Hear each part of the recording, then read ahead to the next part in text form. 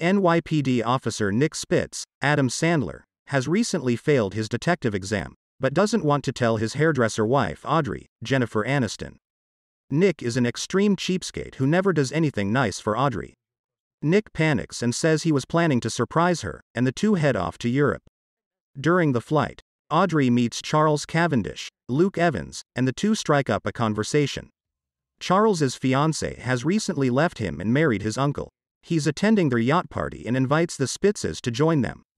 After a dinner for their 15th wedding anniversary, Audrey confronts Nick about how, despite his promises after they got married, they never went to Europe. When Nick finds out, he doesn't want to go, but Audrey convinces him the fancy yacht will be much nicer than their low-budget plans. I am Nick Spitz. This is my wife, Allison. I can't believe... Audrey. I'm Audrey. I said Audrey! On the yacht, they meet Charles's ex-fiancée Susie Nakamura, Shioli Katsuna, cousin Toby Quince, David Walliams, and actress Grace Ballard, Gemma Arterton, and race car driver Juan Carlos Rivera, Luis Gerardo Mendez, and Maharaja Vikram Govindan.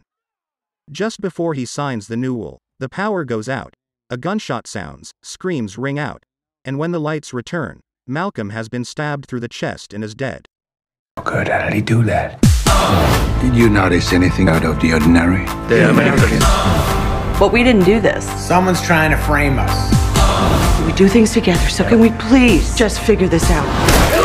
It's just like death in the library. What happens in Death in the Library? They died. That's why it's called Death in the Library. The Deal actor. Audrey is creep-ed out by Colonel Charles Ulenga, John Connie, Charles's uncle's old friend, and his bodyguard, Sergei Rodyenko, Olafur Dari Olafsson. Charles's uncle, Malcolm Quince, Terrence Stamp, arrives to thank everyone for celebrating his engagement. He notes they are all in his will. Until now, he calls them all leeches who deserve nothing. He says he's drafted a new will, leaving everything to Susie. I'm sorry, I don't know what to say. Go! You have any idea how gorgeous you look?